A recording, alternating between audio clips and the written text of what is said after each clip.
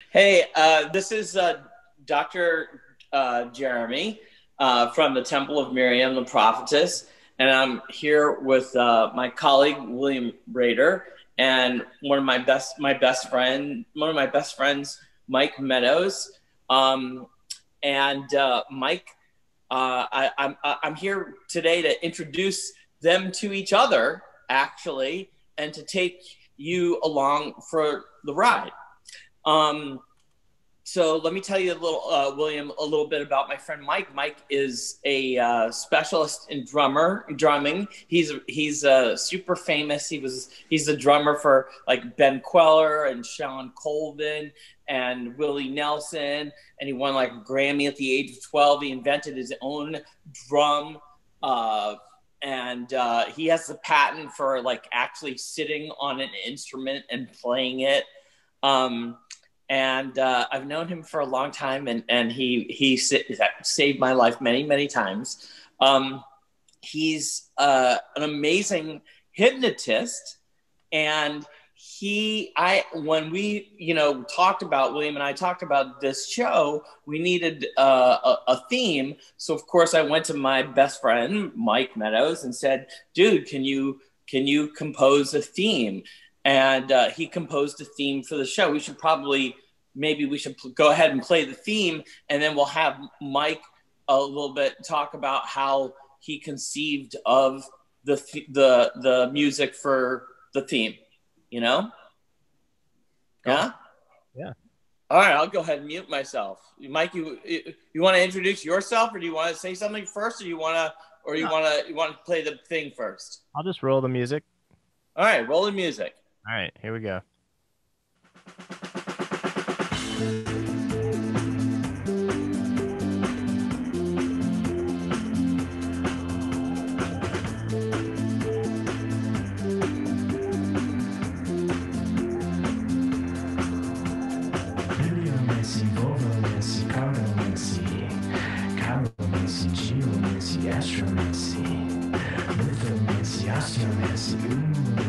He knows it all.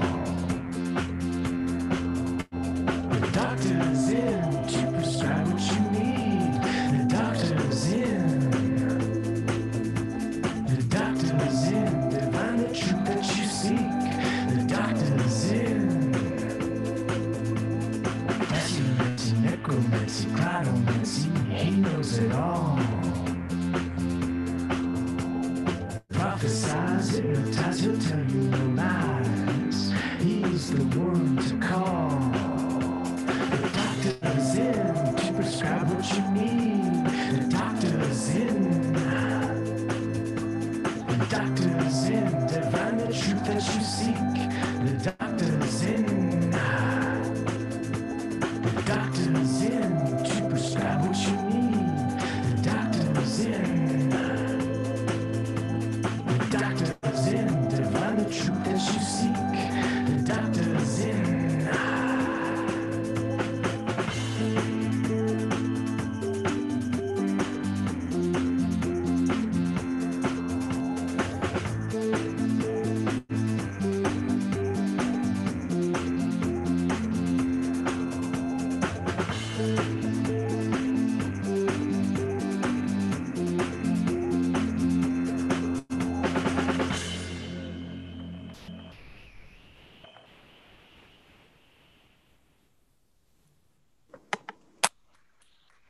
Oh, That was God, awesome. That's so awesome. That's so fantastic. That is fantastic. Thanks. I'm so glad you like it. Oh, I didn't realize that, that you played all of those different instruments before. I knew that you were a percussionist, and, that you could like, that you've always amazed me with your singing. And then I knew that you could like, maybe bang out a little bit on maybe a guitar, find your basics way around a guitar and maybe a keyboard. But like your whole thing is really, that I've known you, has been drums and percussion. And like you're playing all sorts of stuff here. Like you're playing a theremin, you're doing all. Can you tell us a little bit about that? That was amazing. Thanks, man. Um, well, actually, the my musical journey started pretty young, and piano was my first instrument when I was 3. So, um, I think of Western music mostly in terms of piano, and along the way, I started playing trumpet when I was 9. Had my first audition to sing when I was 5. Uh, I've just, kept picking up different instruments throughout my life, and I started in the classical world, but then I got into jazz and into rock and soul, and then I later I started traveling and getting into like uh, a lot of African music and Native American music, classical Indian, Brazilian, Cuban, just sort of soaking up all these different styles from all over the world and sort of learning different instruments along the way as well. Hmm. And um, uh, you're a specialist in really African drumming. Isn't that right? You went to Africa and you studied there, and in various different types of drumming. You refined your techniques there, didn't you? It's certainly one of the places that I've spent a lot of time. I've gone to Africa several times, specifically uh, predominantly to Ghana and Zimbabwe, and studying in Ghana with, the Ga, the Ashanti, the Dagara, the Ewe, the Ga. Oh, I said the Ga already. The Dagomba. Um, and then in Zimbabwe, it was studying Mbira music with the Shona.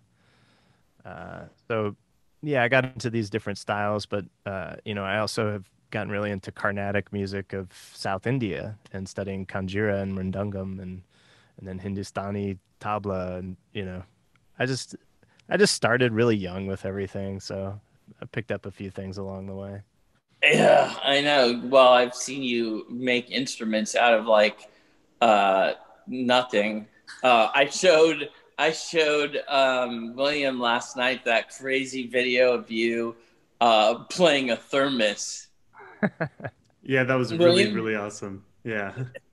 just spotlight yourself. Yeah, yeah. William's reaction was pretty amazed. That's funny. So I'm curious to know what instruments are you playing in the song? Like, how many instruments did you play, and how did you put that together?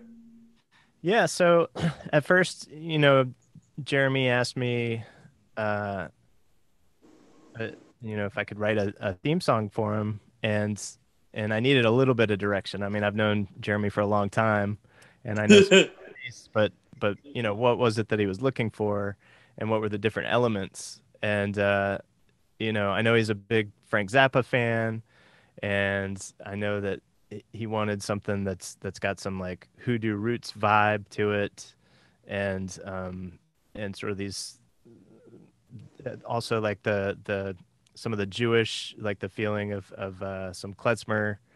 And I don't play accordion, but I did put a Vox organ in there and kind of a little bit of that vibe. Um, Yeah.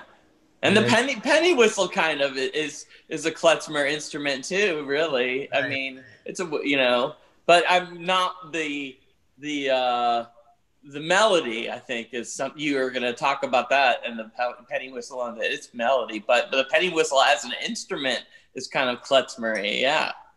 Right, yeah, and he also gave me the what was the Baron. Baron Samedi by 10cc, which is a band in the 70s, classic rock band. For those of you that don't know, that were amazing, and they have this fantastic song about the Baron, and in that have used it for my theme song, sort of like as my go-to like inspiring song for a really long time. And one of the great things I love about that song is that everything that they say the Baron can do it's something that I can actually do. I've spent time in my life learning how to do. So they talk about how he can, walk on broken glass, and that he can, defy fire, and you can slit his throat and he won't drop dead. And he can do all those things.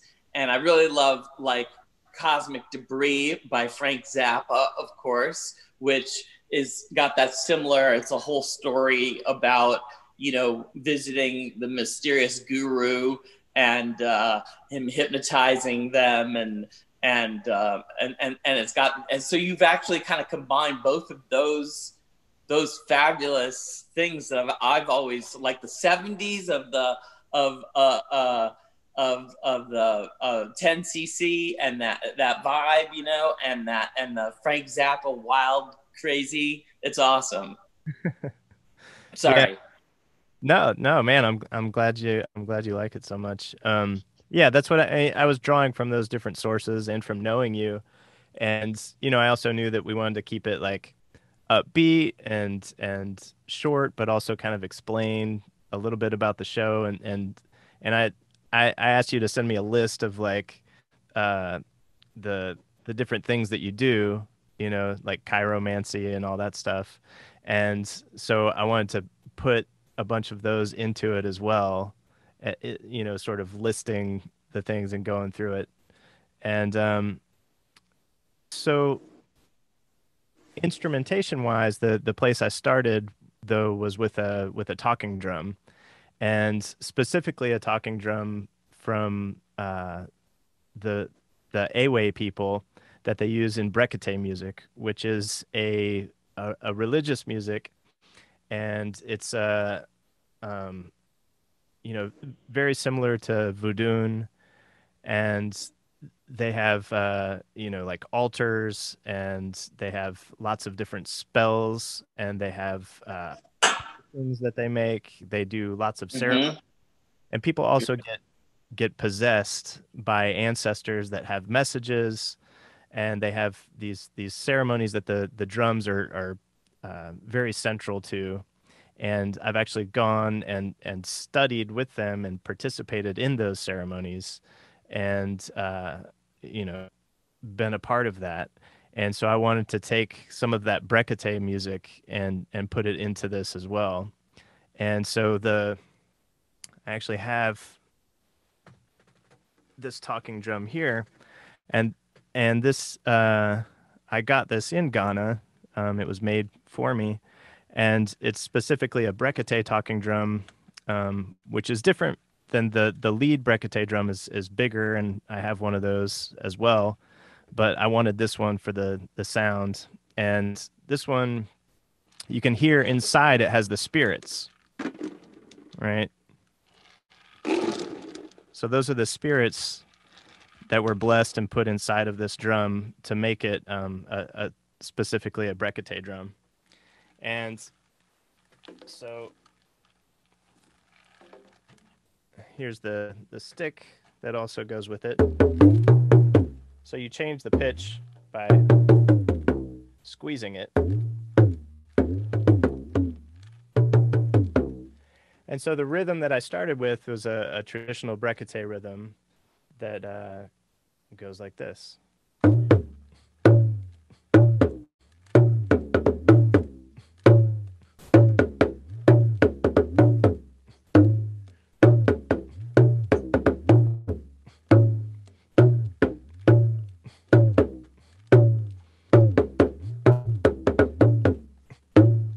So that was really the starting place of building everything off of that. I wanted to have that rhythm and put the Brekete influence in there.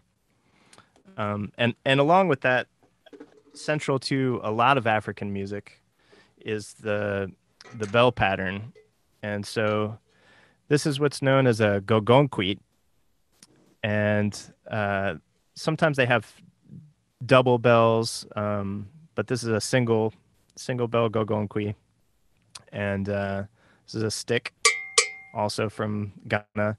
And when I picked this out, I got a few different ones, but they would bring me like bags full, like a pile. They would give you a pile, and you'd spend 3 or 4 hours just trying each one because so many of them are cracked or the tuning of them's weird, and so it takes a long time to find good sounding gogonkwi. But this is a good one. And so the bell pattern that goes with that, the brekete drum part, is the.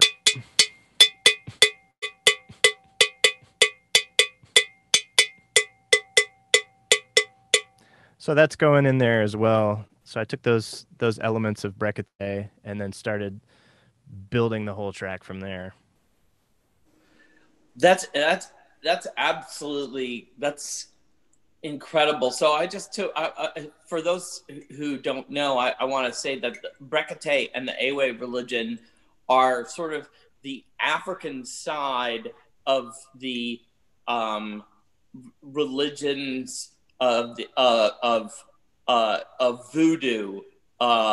It's like voodoo is a derivative, a syncretic religion, a synchronicity religion of between Catholicism and the religion of Brekete. If I understand correctly, you can correct me if I'm wrong. Maybe my understanding is that it's the derivative of Brekete and Ewe, and those religions have the drumming is integral in religious ceremonies and in their daily life and in transformation, um, um, and both magically and spiritually, as you were saying. Is that right? Yeah, totally. From my personal experience and seeing, like I've also studied voodoo drumming, and th- there's things that sort of shifted when they were brought over. Like you don't see the cultural drumming of the Ewe is sort of the drumming that ended up in voodoo, but the the the Brekete drumming didn't come along with the practices. The practices of Brekete are in voodoo, but the drumming is actually quite different than what ended up in voodoo drumming, right? Wow, that's fast. That's incredible. But so, thank you for incorporating that into the theme. Do you can you play that track or that kind of thing? Or I don't want to throw you off course if you were in the middle of a thought.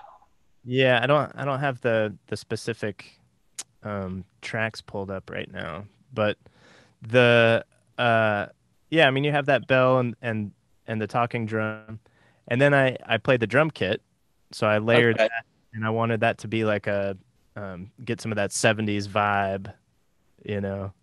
And so playing a more traditional drum kit and keeping it upbeat and keeping like a real kind of four on the floor movement happening. And and then the song sort of started with that rhythmic foundation, and then I started adding, the next thing was to add that the Vox organ sound, which is the sound of the almost like an accordion. It's again a 70s style organ. Um, So and did you play that organ or was that synthesized? How did you go about using that? so that one was a virtual replication of it, what they call a VST, uh, and oh yeah, I can't pull up the individual. I'm looking to see if I can pull up the tracks, but in order to do my audio and to play the one track, I'd have to shut my whole audio down and pull up just that separately. So it's not gonna work. Um, but uh, man, it's technology these days is amazing. They have stuff where they basically sample the actual sounds of these instruments, and then it sounds exactly like that. It's like you can't really tell the difference anymore in a lot of them. It's like going through an amp and mic'd by this type of mic, and you can change on the computer what kind of mic you're using on it. So it's so cool because, you know, pre-pandemic, I was on tour a lot with different people, but I could be on an airplane and I could have a little keyboard and I could still be working on tracks, and it sounds like a Wurlitzer or a Rhodes or a B3 because the sounds are so great now, you know. So I that was one that I used like a virtual instrument as opposed to a real one, but most of the stuff on there was real instruments. What other instruments did you have on there that you were playing? So there's a Moog bass, which is spelled Moog, and Moog is Bob Moog was sort of one of the first in to create a synthesizer. So synthesizers, you know, got really popular in the 70s and the 80s, and now, you know, they're very popular as well. And but that Moog sound was sort of a classic. Like, you're hearing a lot of like Parliament Funkadelic, and it's got a little bit of a psychedelic feel to it. And so I wanted to put a Moog in there, and that I actually do have a couple different Moog synthesizers, and so I could actually play the real thing on there. And then I put a theremin on there. Wait. I can wait before you get to the theremin. I have to tell you something about the Moog and why psychically that it was an unbelievable choice instrumentally. You know, as an instrument, that there's a synchronicity there. Okay.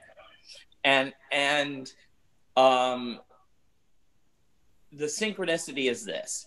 When I was a youngster and I was about 7 or 8, you know, my parents made me play piano and take piano lessons.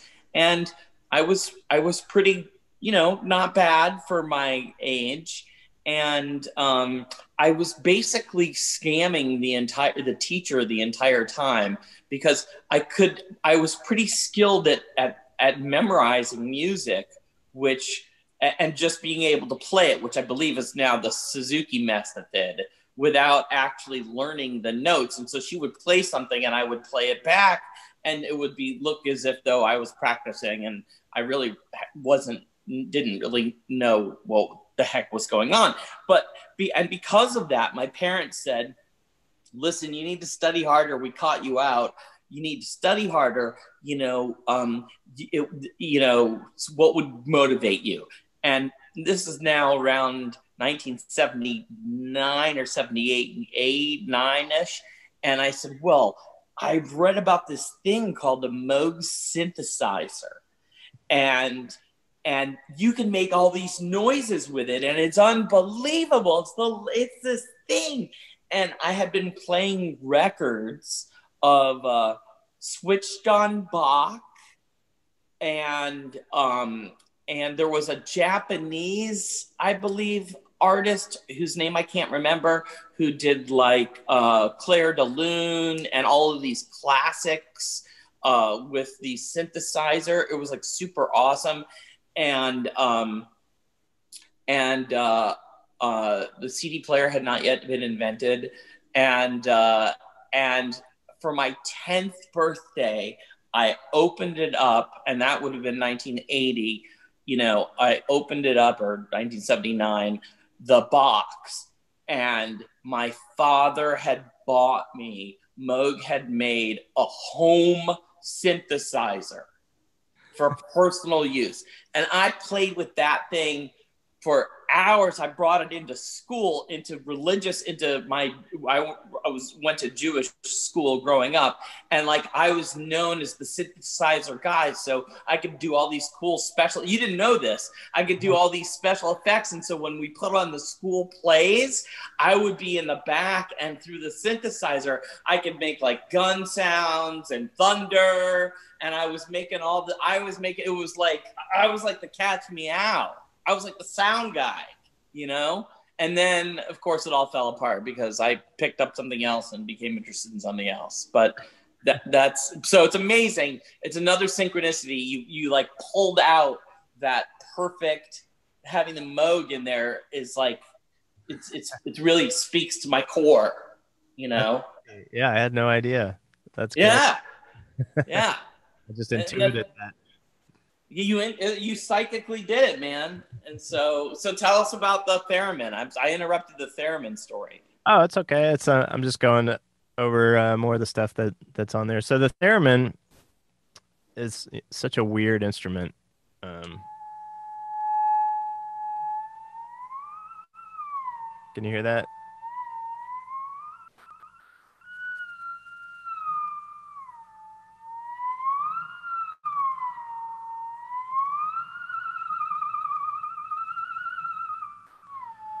So the theremin, you know, it is actually a classical instrument. There are people who are virtuosos who play amazing pieces of classical music, and it's very tricky because it's all about your movement, and the slightest movement of your hands changes the pitch. And if you wave your hand a little bit or wiggle it, that gives it that vibrato, the sound, you know.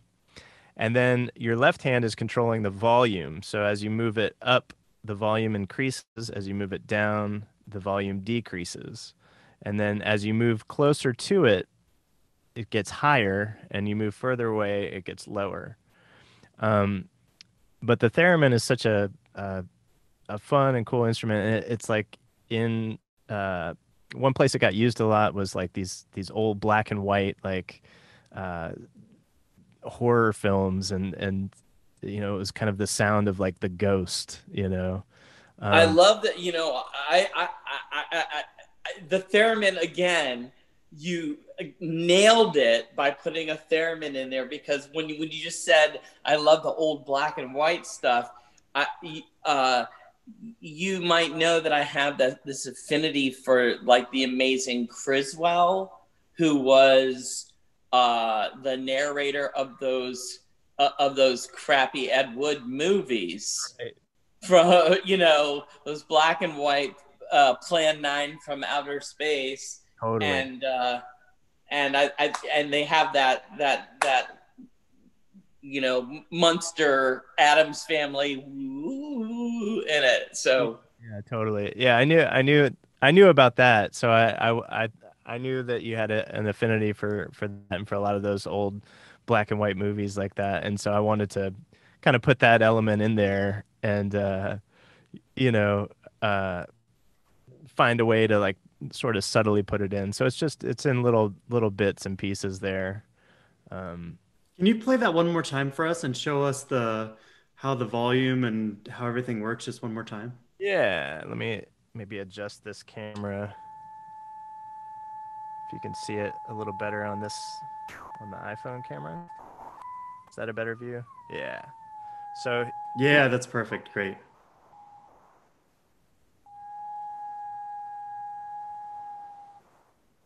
right, so that controls the volume. And then over here we have the pitch. So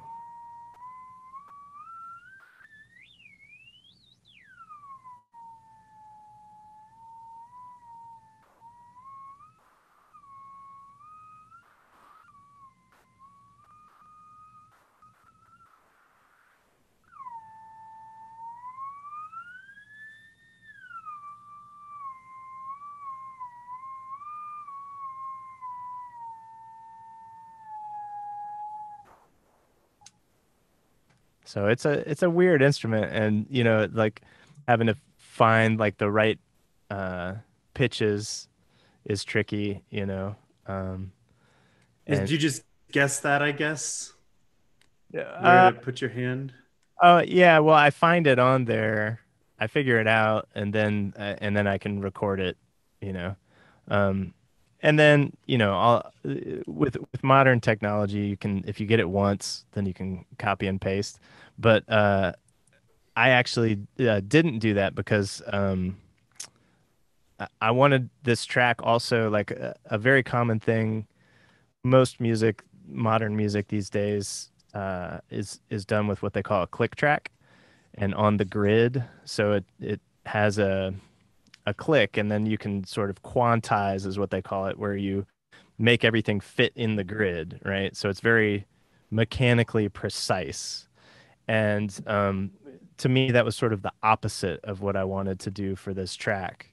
So this is not done to any sort of click track or grid purposefully. So I wasn't doing any copy and pasting of anything. It's like it's all played straight through, right? So because if I tried to copy it and paste it, it's going to be like just slightly different because of the human element of this track. Um, and again, that's just an artistic choice. Like certain things make sense to be with a click, but if you want something to breathe and you want it to kind of change and move, uh, then you don't want to do that. And again, for this being, Jeremy's theme song and what it represented, I didn't want it to feel confined or strict or structured. I wanted to let it breathe and be human and have those elements in there, So I actually there's none of it was to a click, none of it was copy and pasted. It was all played through. So, which means you have to get it right. That's incredible. Means less opportunity for making mistakes, Well, I don't think I've seen you make very many of those. I make plenty. They just go unnoticed. That's okay. Hey, that's good enough. Good enough. I'm just good at pretending like I meant to do it. Well, I don't suppose your the song that you're currently working on. Uh, we should not. I don't know if you want to mention it. What you're allowed to mention and what you're not. I don't want to give it away. But we can hint. We'll have to save that for another day.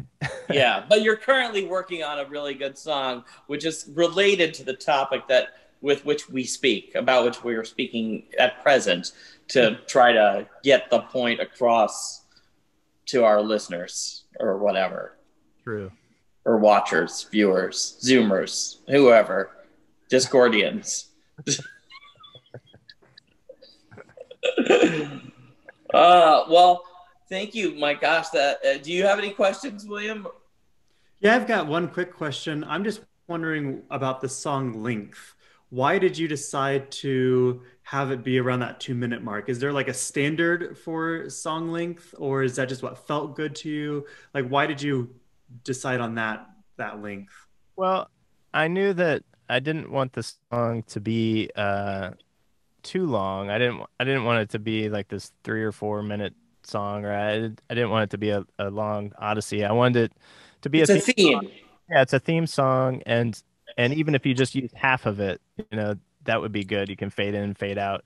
But I also wanted it to be a song that like you could get into and enjoy for a couple minutes if you want to. So it's something that you can actually listen to it and it can hold its own as a song, not just a 30-second snippet, right? But something that worked sort of in either of those contexts, like a 30-second snippet for the purpose of an intro, or something that could actually stand on its own as a song and says what it needs to say, Um, and I did little interesting bits too, like the intro. There's 15 snare hits before, instead of like a typical thing would be 16. So it's like a little odd, like that's kind of a nod to Zappa, because Zappa loved to do like a lot of odd time signatures. And so it's just like a little quirky, weird bit. Like instead of doing 16 hits or 8 hits, there's actually 15 hits in the beginning. So so it gives it a little bit of like an odd jolt too, because we're used to the ramp being in sets of 4, or sets of 3 typically, but 15 is like a weird structure, you know. Yeah. And you incorporated a tambourine. That's right. Yeah, Right? for the Temple of Miriam, I made sure to have a tambourine in there. There's another, I did a sine wave synthesizer in there, which a sine wave is just a pure tonal wave. So it is literally not any other like fancy type of thing. It's a pure sine wave, which the sine wave is the real nice curve, you know. And so there's that pure tone of the sine wave also thrown in there. I Is also that just humming in the background, or is that what there's is that doing? melody line that happens in there of a that's I'm playing different notes within the scale of the song, and it's sort of a counter melody that you hear kind of going against the theremin, like they're kind of playing off of each other. It's a little melody in there, but it's a pure sine wave. There's And some pure mysticism in this song. So I urge listeners not to play it backwards. You know, definitely do not play it backwards. But what is interesting, there is that music is one of the I was just thinking about this, is one of the biblically approved methods of magic. Did you know that? I wasn't aware of that. Yeah, because if you think about it, in you know how music soothes the savage beast, that is taken from David playing the harp or the lyra to calm King Saul. And King Saul, who probably had like bipolar disorder, was affected by demons. And the only thing that soothed the savage beast, or that would calm him down and soothe him and chase away the demons, was David playing his harp or his lyra. So it's an act of magic that occurs in the Bible, and it is one of the biblically approved, exceptions to that rule about no magic can be performed, because clearly David does it to drive out demons. So there you go. There's a lot of mysticism in your music. I tried to make it that way. Well, that gives rise to that whole theory about music driving out demons in Jewish folk magic. That is exactly correct. That you played loud music chases away the demons. And demons, mazakim, are scared of thunder for that very reason, and loud noises. And that is the reason that we blow the horn on the new year. Blowing the horn is used as an instrument in exorcisms to drive out demons, blowing the shofar. And it's also specifically used at the head of the new year, which is the holiest, Rosh Hashanah. Rosh Hashanah, you have Yom Kippur and Passover. Those like the triad of like super holidays, and the high holidays. And it's specifically blown on the head of the new year, Rosh Hashanah, to confound Satan. So Jewish music is good in exorcisms and confounding Satan. So your music was very powerful. Wow. That's cool. I mean, you've incorporated Brekete, you've got ancestral veneration going on, you got spirits in your drums, like you've got there's so many layers to this song. It's and references, right? Zappa and Baron, 10cc and Baron and the theremin and the Moog and the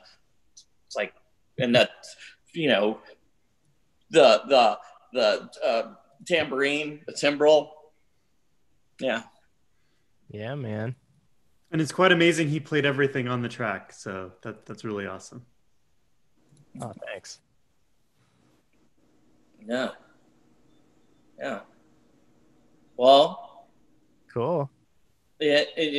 Should we play it as an outro? Sure, we can play it one more time. Yeah. let's play it one more time as like a little outro. But if people want to listen to some of your music or check out some of your stuff, where should they go? Meadows Drums? Meadowsdrums.com is my website. Yeah. Okay. Yeah. Can you tell us any of the secret things that you're working on right now for secret movies, celebrities, or not? Or you're not allowed? I don't know what I can talk about or what I can't talk about. I'm working on some songs for myself.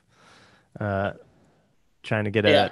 a EP or a record out next year, and doing some other collaborative projects with other people, as well as the typical hired gun stuff that I'm always doing. Yeah. Lots, Yeah. lots of irons in the fire. That lot, yeah, a lot of irons for sure. Yeah. Well, do you have videos on your site there of like you playing, other drums and stuff like that? There's some videos on there from different things, and there's some songs that I've played on, some of my own songs. Oh, I do have a project coming out, hopefully in the next few months, that some people might find interesting. That's based on synesthesia. And Oh, wow. my friend Aton Sekons and I uh, sort of recorded these pieces, and each one goes through the color wheel. So going from red, and then orange, and then green, etc. And what we would do is each song is a color, and we would talk about that color and what it meant and what it felt like, and we would look up the meanings of these colors for people, and we then would just bathe the entire studio in that color. So we would have the lights would all be red on the day that we tracked red, and then when we tracked green, all of the lighting and everything was green, and we were focused on green and what that meant and what that felt like, and the traditional meanings as well as our own meanings. And so we did each song on a different day. We didn't do them all at the same time. We wanted to sort of be clearly focused on one thing at a time. And they're all instrumental pieces, and there's an element that always goes from one of the pieces into the next, just like a color wheel is blended together. These tracks also have an element that ties them and blends them, and the whole record is meant for meditation and contemplation, and something that you just can put on and breathe and relax and sort of be bathed in the sound, and each color moves up a different note in the scale, so it kind of moves through a cycle, and has a completion to it. So I know we finished, we pretty much finished mixing it, so I think we just have to have it mastered and do the artwork and all that kind of stuff, and so that hopefully will be out in the next couple months. And where can we learn about that? I'll have some stuff on my website, meadowsdrums.com. You can also find me on social media, Mike Meadows on Facebook and Twitter, Meadows Drums on Instagram. So I want to talk. We're going to have to bring you back and talk about. You've got some of the fascinating work on auditory. Speaking of synesthesias, you've got this fascinating work on auditory hallucinations or illusions that we'll have to discuss sometime. It's absolutely incredible. Yeah. Well, let's go ahead and play the outro. Let's do it. Thank you so much. Yeah, this is incredible. Thank you, man. Yeah. It's like the best theme song ever created. Thanks for having me. All right, here we go.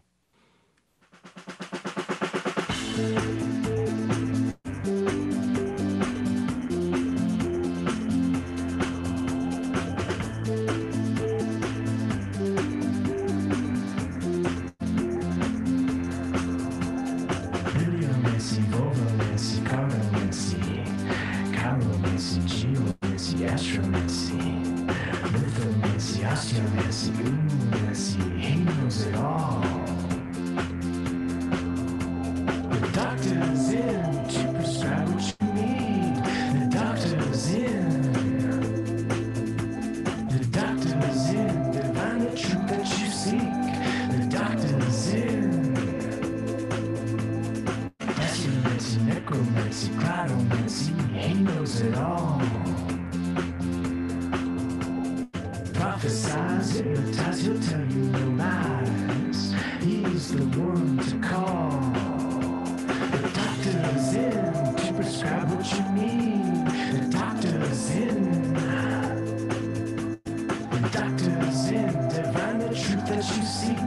The doctor's in.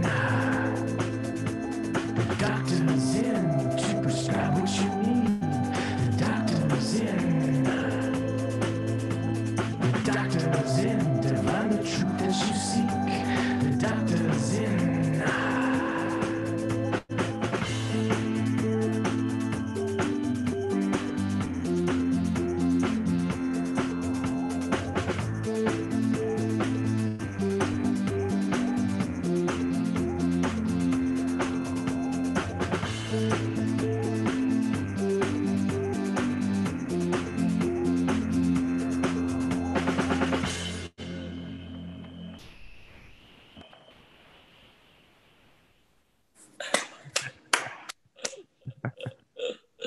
Oh,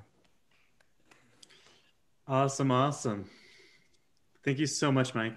yeah, yeah. Thank you. Thanks for having me.